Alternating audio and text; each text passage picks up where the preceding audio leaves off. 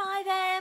It's been a long while since we've had a little video because we've had the 2-week Easter holidays. I really hope you did enjoy your Easter and you did get to eat lots of chocolate and spend time with your family at home and rest and play in the gorgeous sunshine that we've had. It's been absolutely beautiful.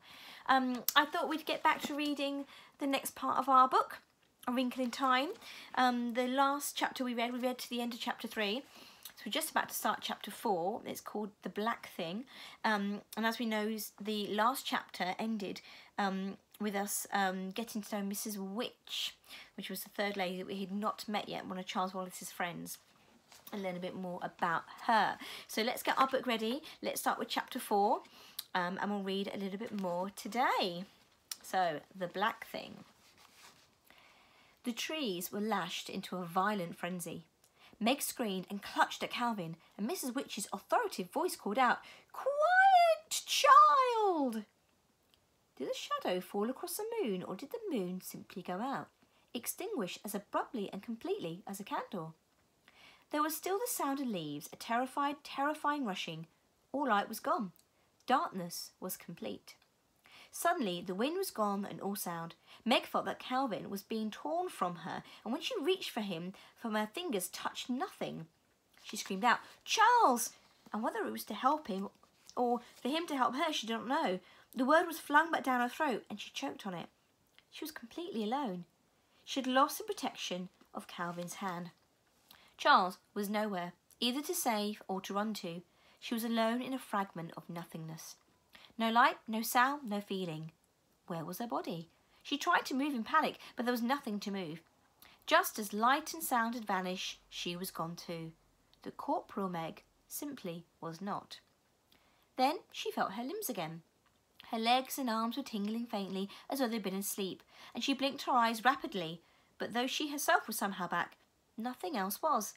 It was not as simple as darkness or absence of light. Darkness has a tangible quality that means you can almost feel it. It can be moved through and felt. In darkness, you can bark your shins. The world within still exists around you. She was lost in a horrifying void. It was the same way with silence. There was more than silence. A deaf person can feel vibrations. Here, there was nothing to feel. Suddenly, she was aware of her heart beating rapidly within the cage of her ribs. Had it stopped before? What had made it start again?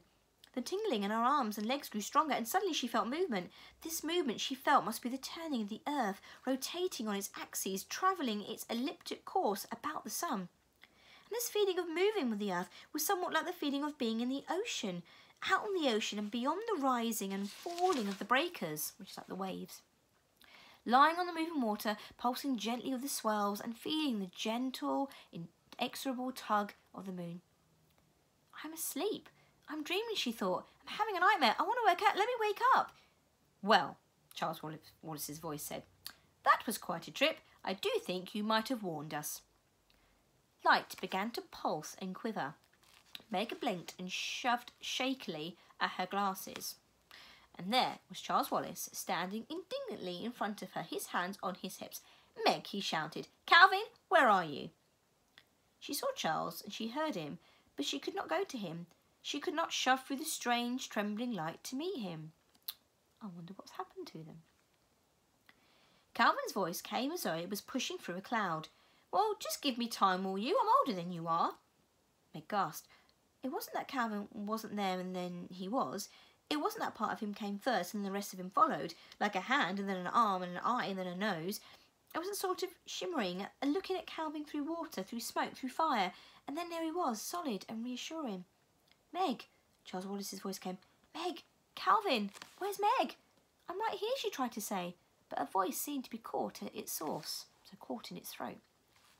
"Meg," Calvin cried, and he turned around looking about wildly. "Mrs. Witch, you haven't left Meg behind, have you?" Charles Wallace shouted. "If you've hurt Meg, any of you," Calvin started, but suddenly Meg felt a violent push and a shattering as though she'd been thrust through a wall of grass. "Oh, there you are," Charles Wallace said, and rushed over to her and hugged her. "But where am I?" Meg asked breathlessly, relieved to hear that her voice was now coming out of her in a more or less normal way. She looked around rather wildly. They were standing in a sunlit field. and the air about them was moving with a delicious fragrance that comes only on the rarest of spring days, when the sun's touch is gentle and the apple blossoms are just beginning to unfold. She pushed her glasses up her nose to reassure herself that what she was seeing was real. They had left the silver glint of a biting autumn evening, and now round them was golden with light. The grasses of the field were a tender new green, and scattered about were tiny, multicoloured flowers. Meg slowly turned to face a mountain reaching so high into the sky that its peak was lost in a crown of puffy white clouds. I like the idea of the clouds being like a crown on top of the mountain. From the trees at the base of the mountain came a sudden singing of birds. There was an air of such ineffable peace and joy all around her that her heart's wild thumping slowed. "When shall we meet again? In thunder, lightning, or in rain?" came Mrs. Who's voice. Suddenly the three of them were there, Mrs. Watson with her pink stole askew, Mrs. Who with her spectacles gleaming, and Mrs. Witch still little more than a shimmer. Delicate multicoloured butterflies were fluttering about them as though in greeting. Mrs. Watson and Mrs. Who began to giggle, and they giggled until it seemed that whatever their private joke was, they would fall down with the wild fun of it. The shimmer seemed to be laughing too. It became vaguely darker and more solid, and then there appeared a figure in a black robe and a black peaked hat, beady eyes, a beak nose, long grey hair, one bony claw, clutched a broomstick. "Well, just to keep you girls happy," the strange voice said, and Mrs. Watson and Mrs. Who fell into each other's arms in gales of laughter. "If you ladies have had your fun, I think you should tell Calvin and Meg a little more about all this," Charles Wallace said coldly. "You scared Meg half out of her wits whisking her off this way without any warning." "Vixerint amini raro e peculiu loquentus," Mrs. Who intoned. "Horace, to action little, less to words inclined." Mrs. Who, "I wish you'd stop quoting," Charles Wallace said, very annoyed. Mrs. Watson adjusted her stole. A stole is like something you would wear around your neck, like this. "But she finds it so difficult to verbalise, Charles dear. It helps her if she can quote instead of working out words of her own." "And we mustn't lose our senses of humour," Mrs. Witch said. "The only way to cope with something deadly serious is to try to treat it a little lightly." "Well, that's going to be hard for Meg," Mrs. Watson said. "It's going to be hard for her to realise that we are serious." "What about me?" Calvin asked. "Well, the life of your father isn't at stake," Mrs. Watson told him. "Well, what about Charles Wallace then?" Mrs. Watson's unoiled, door-hinged voice was warm with affection and pride. "Charles Wallace knows. Charles Wallace knows that it's far more than just the life of his father. Charles Wallace knows what's at stake." "But remember," Mrs. Who said, and now she's saying something in another language that is actually words, it's just symbols, so I can't read that, I'm afraid. But basically it means, nothing is hopeless, we must hope for everything. "Where are we now, and how did we get here?" Calvin asked. "Uriel, the third planet of the star Malik in a spiral nebula Messier 101. "This I'm supposed to believe?" Calvin asked indignantly. "As you like," Mrs. Witch said coldly. For some reason, Meg felt that Mrs. Witch, despite her looks and ethereal broomstick, was someone in whom one could put complete trust. It doesn't seem any more peculiar than anything else that's happened. "Well, then someone just tell me how we got here." Calvin's voice was still angry, and his freckles seemed to stand out on his face. "Even travelling at the speed of light, it will take us years and years to get here." "Oh, we don't travel at the speed of anything," Mrs. Watson explained earnestly. "We Tessa, or you might say, we wrinkle." "Clear as mud," Calvin said. Tessa, Meg thought. Could that have anything to do with Mother's tesseract? She was about to ask when Mrs. Witch started to speak, and one did not interrupt when Mrs. Witch was speaking. "Mrs. Watson is young and naive. She keeps thinking she can explain things in words," Mrs. Who said. Que plus sap, que plus uta. French, you know. The more a man knows, the less he talks. "But she has to use words for Meg and Calvin," Charles reminded Mrs. Who. "If who you brought them along, they have a right to know what's going on." Meg went up to Mrs. Witch. In the intensity of her question, she'd forgotten all about the tesseract. "Is my father here?" Mrs. Witch shook her head. "Not here, Meg.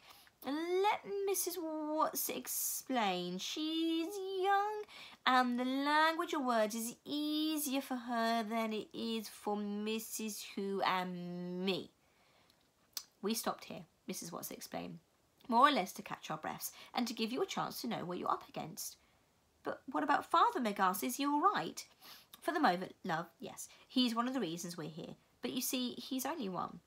Well, where is he? Please take me to him. We can't, not yet, Charles said. You have to be patient, Meg. But I'm not patient, Meg cried passionately. I've never been patient. Mrs. Hugh's glasses shone at her gently. If you want to help your father, then you must learn patience. Vitam impendia vero, to stake one's life for the truth. This is what we must do. This is what your father is doing, Mrs. Watson nodded, her voice, like Mrs. Hugh's, very serious, very solemn. Then she smiled her radiant smile. Now, why don't you three children wander around and Charles can explain things a little? You're perfectly safe in Uriel. That's why we stopped here to rest. But aren't you coming with us? Meg asked fearfully. There was silence for a moment, and then Mrs. Witch raised her authoritative hand. Show them, she said to Mrs. Watson, and at something in her voice Meg felt prickles of apprehension. Now? Mrs. Watson asked, her creaky voice rising to a squeak. Whatever it was Mrs. Witch wanted them to see, it was something that made Mrs. Watts uncomfortable too. Now, Mrs. Witch said, they may as well know. Should I change? Mrs. Watson asked. Better. Oh, I hope it won't upset the children too much, Mrs. Watson murmured, as though to herself. Should I change too, Mrs. Who asked. Oh, but I've had fun in these clothes. But I have to admit Mrs. Watson is the best at it. Das Werk lobt den Meister, German. The work proves the craftsman. Shall I transform now too? Mrs. Witch shook her head. No, not yet. Not here. You may wait. Now, don't be frightened, loves, Mrs. Watson said. Her plump little body began to shimmer, to quiver, to shift. The wild colours of her clothes became muted, which means they became dark and not so colourful. Whitened. The pudding bag shape stretched lengthways, lengthened, merged, and then suddenly before the children was a creature more beautiful than any Meg had ever imagined, and the beauty lay in far more than the outward description. Outwardly, Mrs. Watson was surely no longer a Mrs. Watson. She was a marble white body with powerful flanks, like legs. Something like a horse, but at the same time completely unlike a horse. Far from the magnificent model black sprang a noble-formed torso, arms and a head resembling a man's, but a man with a perfection of dignity and virtue, an exaltation of joy such as Meg had never seen. No, she thought, it's not like a Greek centaur, not in the least. From the shoulders slowly a pair of wings unfolded, wings made of rainbows, of light upon water, of poetry. Calvin fell to his knees. No, Mrs. Watson said, though her voice was not Mrs. Watson's voice, not to me, Calvin, never to me. Stand up. Carry them, Mrs. Witch commanded. With a gesture both delicate and strong, Mrs. Watson knelt in front of the children, stretched her wings wide, holding them steady but quivering. Onto my back now, the new voice said. All right, we're going to leave it there about halfway through that chapter, and we'll find out a little bit more about our three characters later on, and why they've stopped in Uriel, and what it is they're planning to do, as well as save Meg's father.